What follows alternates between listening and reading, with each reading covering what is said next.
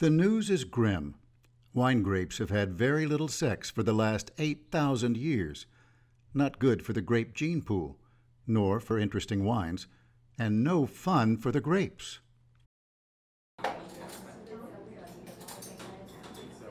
So, have you seen any good movies or read any good books lately? Simply put, lonely, isolated varieties like Grenache and Syrah need to mix it up a bit.